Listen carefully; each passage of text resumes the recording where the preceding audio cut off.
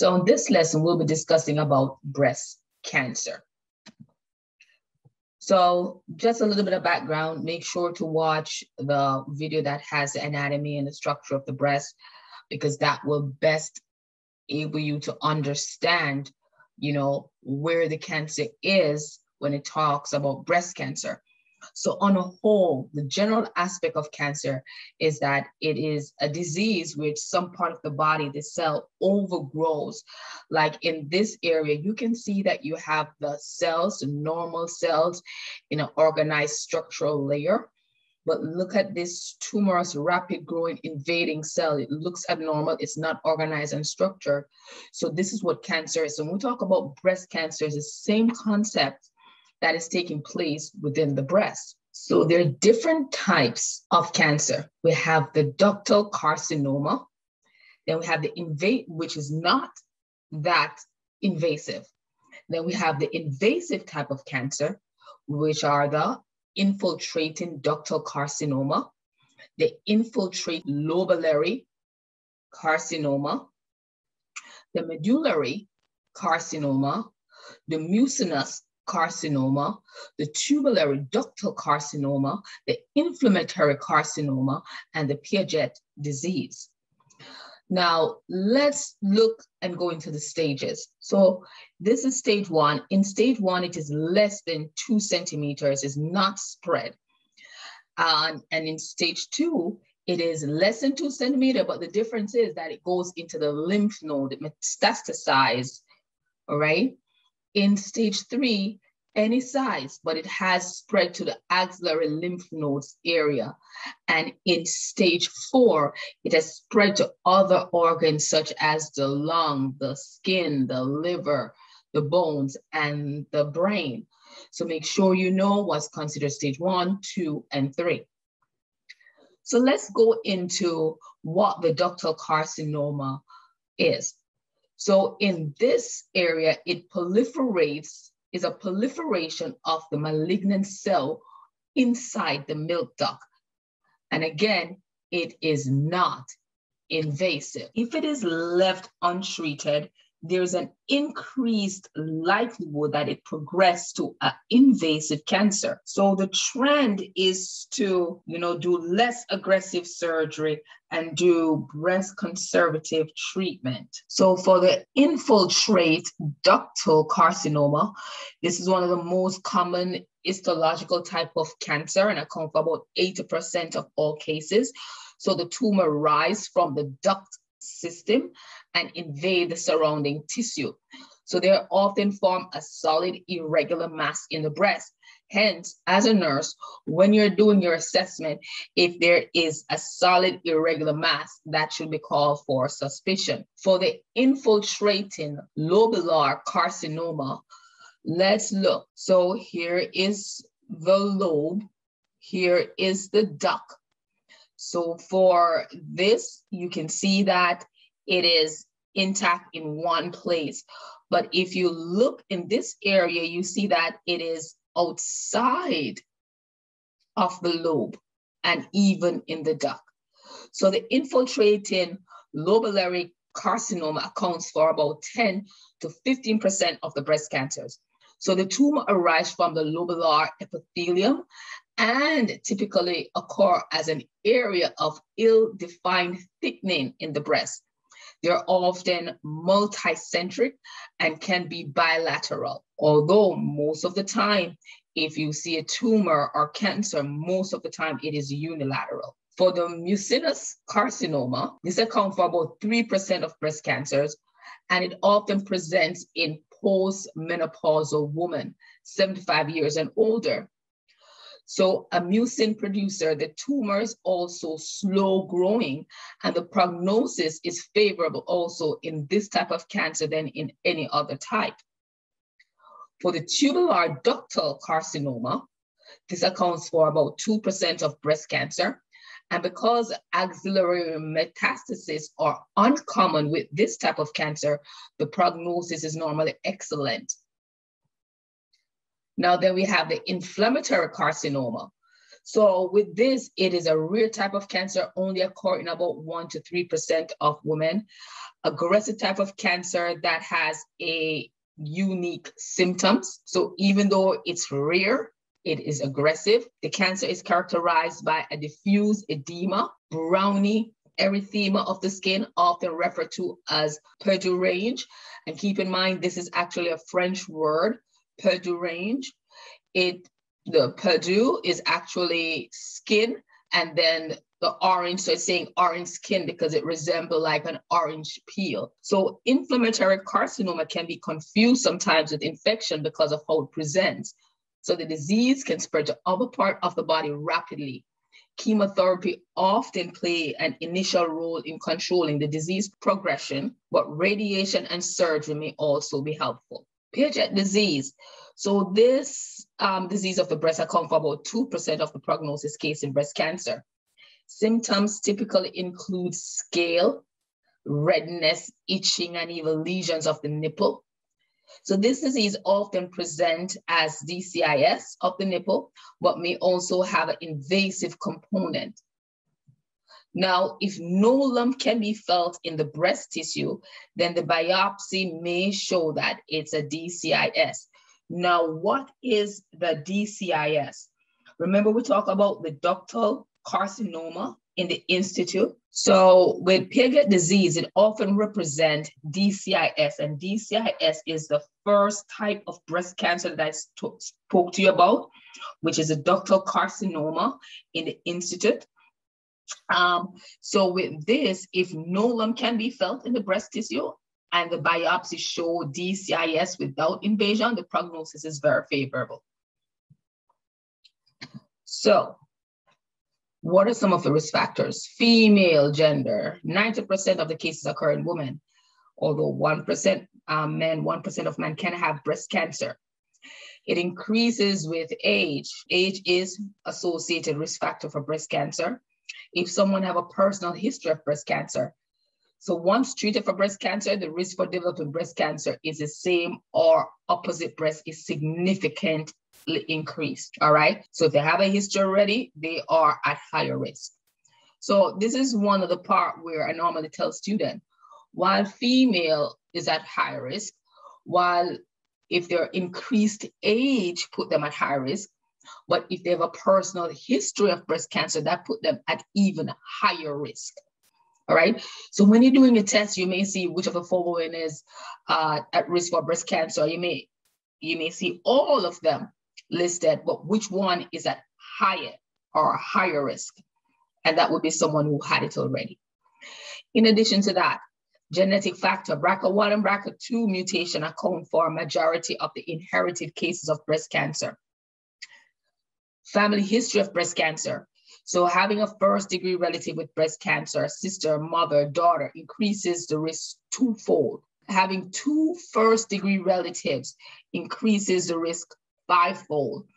And the risk is higher if the relative was premenopausal at the same time of the diagnosis.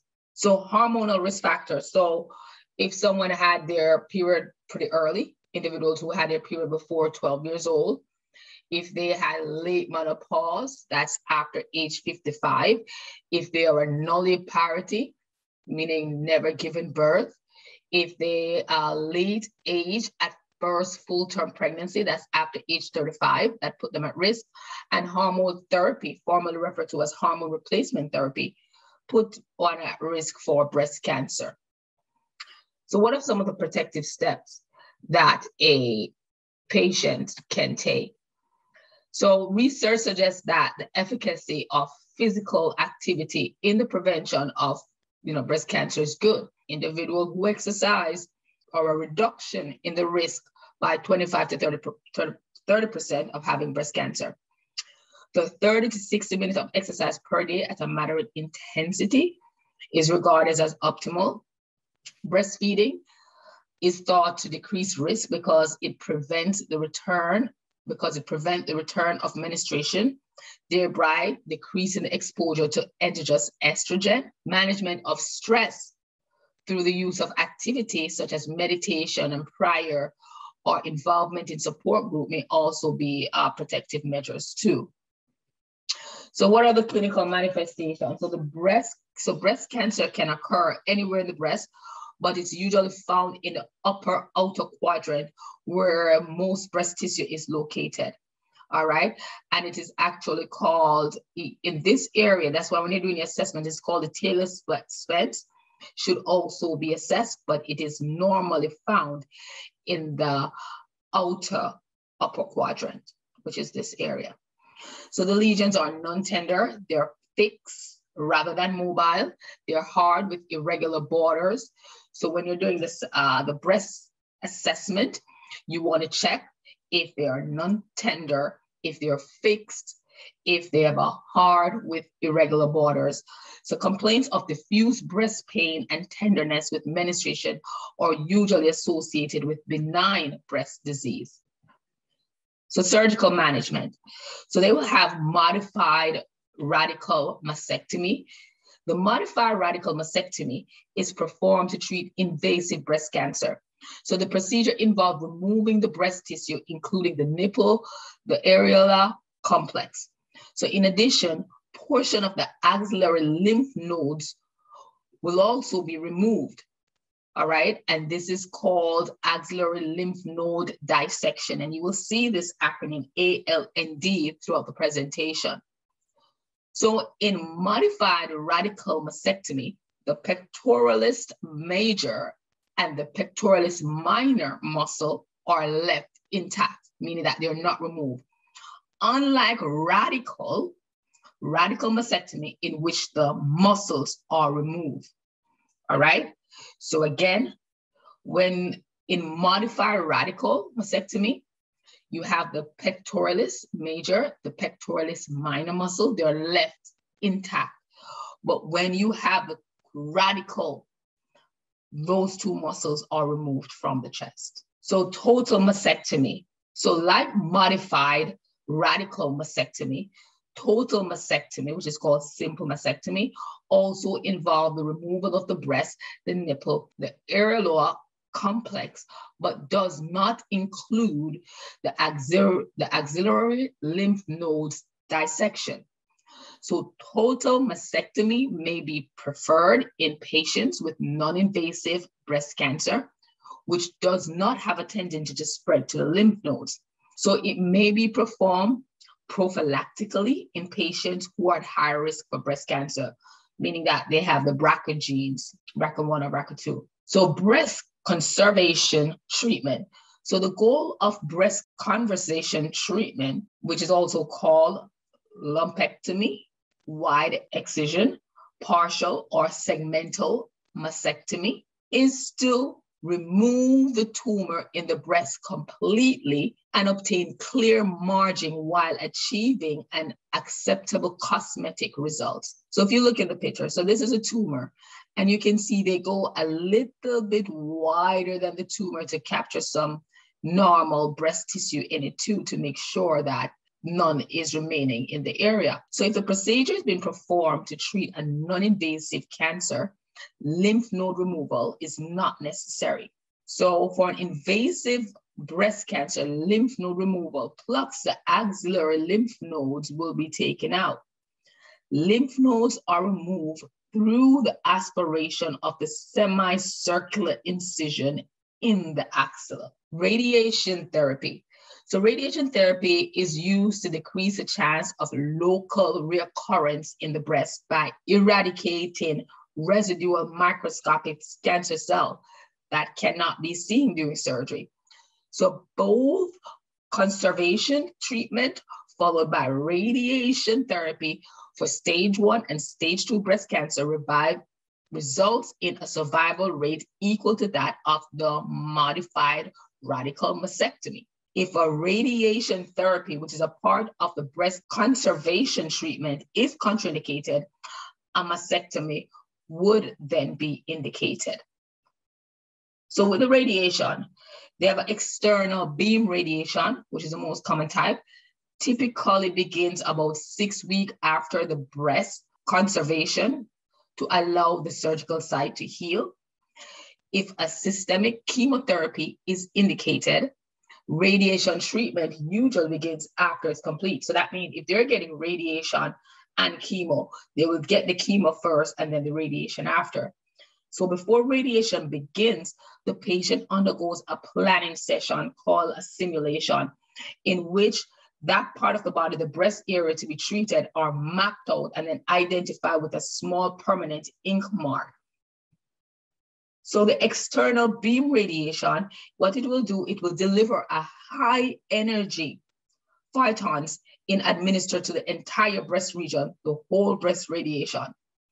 So each treatment lasts only a few minutes and is generally given 5 days a week. So each treatment lasts only 5 minutes and is generally given 5 days a week for 5 to 6 weeks. So after completion of the radiation to the entire breast, many patients receive a boost, a dose of radiation where the cancer cells were located. So the boost consists of the same dose of the radiation, but is in less penetration and direct to the small area. Again, the treatment is not painful, but what happens when you have a radiation to the site sometimes is that it's just like having sunlight burning on the skin. So the first couple of treatments may not be painful, but as time goes on, near to the 6th week, the site may get dry, may burn, may feel a little bit of discomfort to the area. So nursing management for someone who's receiving radiation. So the nurse plays a significant role in supporting the patient through this kind of treatment. So self-care instruction for the patient receiving radiation is of paramount, especially when it comes on to the skin integrity during the treatment. So they're pertinent only to the area where treatment is received and not necessarily the entire body. So remember earlier, and I told you that because it's like, sunlight beaming to that area, they may have dryness of the skin.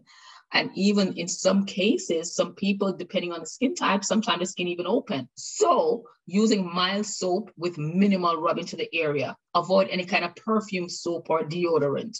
Use a hydrophilic lotion such as Eucerin or Aquaphor for dryness. Use a non-drying antipyretic soap such as Aveeno if itching occurs. Avoid any kind of tight clothes, underwire bra, excessive temperature, and even any kind of ultraviolet light, including, we're talking about sunlight to the area. So chemotherapy, and remember, chemotherapy will be given first and then radiation afterwards. So chemotherapy is most commonly initiated after breast surgery and before radiation. So chemotherapy regimen for breast cancer combines several agents, which are called polychemotherapy, and is administered over a period of 3 to 6 months. Now, what is the nursing management for someone who's receiving chemotherapy? Instruct the patient about the use of antiemetic agent and to review the optimal doses schedule to help them minimize nausea and vomiting. Because one of the side effects of chemotherapy is nausea and vomiting. So the patient will be advised, they will be prescribed some antiemetic, such as our Zofran. In addition, they could even get Regolin. So all of this, any of those that the doctor may prescribe should be given 30 minutes before the initiation of the chemotherapy to prevent nausea and vomiting. Measures to ease the symptom of even mucositis may include rinsing with the mouth with normal saline or sodium bicarbonate solution and avoid any kind of hot, spicy food and use a soft toothbrush. So remember that it is systemic, so the chemo may damage normal flow in the body, so the normal protective mechanism may not be there. So what they will have is thrush or mucositis.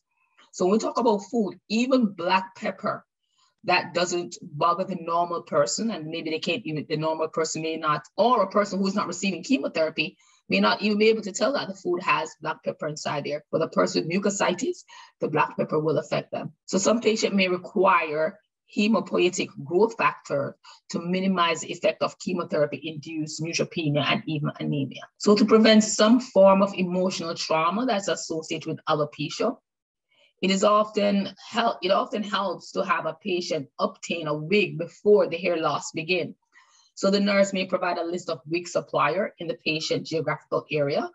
Get familiar with creative way to use scarf, and turbans may also help to minimize the patient distress. The patient needs reassuring that new hair will grow back when treatment is complete, although the color and the texture may differ. Now, I know one of the things nursing students are told, never reassure the patient anything. Here's the difference between this reassurance and others. You know, it is scientific, it's given, the hair will grow back. But you can't guarantee the person that, or reassure the person that you're going to be fine. You can't reassure them they're going to be fine because you don't know. But evidence and science have shown us that the hair will grow back. So yes, you can tell the patient that the hair will grow back, but the texture and the color will be different. So chemo may negatively affect the patient's esteem, sexuality, and even a sense of well-being. So when it comes on to sexuality, they have sex therapists. If they need to talk to a psychologist, a referral can be made. The nurse can put something in the system to say this person to see the sex therapist, or to see the psychiatrist or psychologist. Providing support and promoting open communication are important aspects of the nursing care. Referring the patient to the dietitian, social worker, psychiatrist, spiritual advisor can provide additional support. So there are numerous kind of community support and advocacy groups that are available. The nurse should have this information to share with the patient too. Complementary therapies such as guided imagery, meditation, relaxation, exercises can also be used in conjunction with the conventional treatment. So let's look at some complications secondary to treatment. Now, because of the surgery that they may have, removing the breast, they are at risk for having lymphedema. So once lymphedema occurs, it tends to be chronic. So preventing it is the best strategy. So after the axillary lymph node dissection, the patient is taught hand and arm care to prevent injury or trauma to the affected extremity, thus decreasing the likelihood of developing lymphedema. And we're going to talk about some of those exercises in a different slide. The patient should be instructed to call the healthcare provider immediately if they suspect that they're having any kind of lymphedema. Treatment may consist of course of antibiotic agent if they suspect that there's infection. A referral to the rehabilitation specialist, which is occupational or physical therapist, may be necessary for a compression sleeve or gloves, and to even teach them some exercises or do manual lymph drainage. So in addition to the lymphedema, they may have hematoma formation may occur. So hematoma formation, this is actually a collection of blood inside a cavity, and it may occur after a mastectomy or a breast conservation, and usually develop within the first 12 hours after surgery. So the nurse assesses for signs and symptoms of hematoma at the surgical site, which may include swelling, tightness, pain, and bruising of the skin. So the surgeon should be notified immediately if there's a gross swelling or increased bloody output from the drainage. Depending on the surgeon's assessment, a compression wrap may be applied to the incision for approximately 12 hours, or the patient may be returned to the operating room so that incision may be reopened and identify the source of the bleeding. So the patient may take warm shower or apply warm compress to help increase the absorption. A hematoma usually resolve in about 4 to 5 weeks. So another complication is seroma formation. The seroma formation is a collection of serous fluid which may accumulate under the breast incision after a mastectomy or a breast conservation. So signs and symptoms include swelling, heaviness, discomfort, and a slugging of fluid. Seroma may develop temporarily after the drainage is removed, or if the drain is in place and become obstructed. Because remember, after the mastectomy, they will put a drainage system in. So if it becomes obstructed, or even sometime after removal, that's when the seroma may develop. So this kind of formation, seroma formation, is rare but pose a threat and may be treated by unclogging the drain or manually aspirating the fluid with a needle and syringe. So large, long-standing seromas that have not been aspirated may lead to infection. Hence, one complication of treatment for breast cancer is infection. So although infection is rare, it is a risk after any surgical procedure. So this risk may be higher in patients with conditions such as diabetes, immune disorder, and advanced age, as well as those with poor hygiene. So patients are taught to monitor for signs and symptoms of infection, redness, warmth around the incision site, tenderness, foul smell is drainage, temperature greater than 40 degrees Celsius or 100.4 Fahrenheit, and even chills. And in addition, they need to contact the surgeon or nurse for evaluation. So treatment consists of oral or IV antibiotic for more severe infections for about 1 to 2 weeks. So culture are taken of any foul smelling drainage and been tested to see what microorganism causes the infection. So let's look at some of these exercises. A mastectomy. The first one is a wall climbing. So the patient should stand facing the wall with feet apart and toes as close to the wall as possible. With the elbow slightly bent, place the palm of the hand on the wall at the shoulder level. So by flexing the finger, work the hand up the wall until the arms are fully extended. Then reverse the procedure, working the hands down to the starting point. And this is called wall climbing. The next procedure, this is a rope turning. So tie a light rope on a doorknob, stand facing the door, take the free end of the rope in the hand on the side of the surgery, place the other hand on the hip with the rope holding arm extend and held away from the body, nearly parallel to the door, turn the rope, making a wide swing as possible. Begin slowly at first and then speed up later on. So again, with the rope holding arm extended and held away from the body, turn the rope, making as wide a swing as possible. Begin slowly at first, then speed up later on. Another one is a rod or broomstick lifting. So in this, they will grasp a broomstick or a rod. It is held about 2 feet apart. Keep the arms straight, raise the rod over the head, and bend the elbow, lowering the rod behind the head. Reverse the maneuver, raising the rod above the head and then returning it to the starting position. And these exercises are good for patients who had a mastectomy. So another exercise is called the pulley tugging. So toss a light rope over the shower curtain rod or doorway curtain rod. Stand as close to the rope as possible. Grasp an end in each hand. Extend the arms straight and away from the body. Pull the left arm up by tugging down with the right arm, then the right arm up and the left arm down. So this is called the pulley tugging. So let's look at nursing management for patients with breast cancer. So you want to make sure, as we mentioned, that before the person do the exercise, that they get pain medication 30 minutes before they begin. In addition to that, they can take a warm shower before exercise. It can loosen up any kind of stiff muscle and provide some form of comfort. When exercising, the patient is encouraged to use the muscles in both arms and to maintain proper posture.